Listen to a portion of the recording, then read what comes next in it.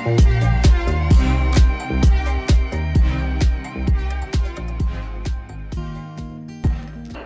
St. Nicholas Church Kalere doing Montunulile mission, and right now we're having crocheting, so we are learning how to make carpets.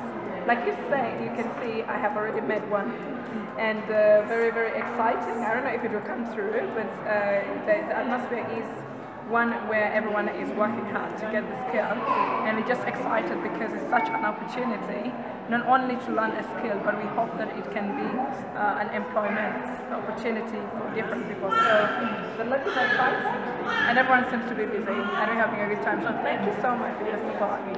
When we see women from the community come in and they embrace the skills, they're able to learn, able to do this carpet crocheting, I think this is a good thing for them because they're able to have something that can keep them busy, but also these carpets can help them earn a living if they're able to make a number of them and they sell them.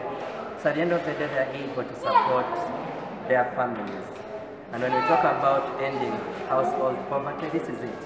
So when we empower the women in the community, we have empowered the families in the community. And then when we empower the families, the community is able to develop, and at the end of the day we can talk about the nation.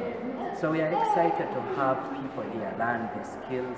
Carpet crocheting is the in thing right now, and we are excited. Even me, as you can see, I am learning.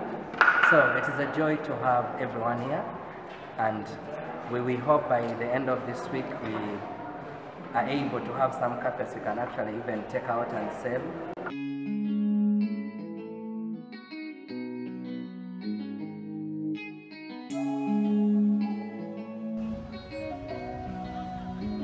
Ay, papi.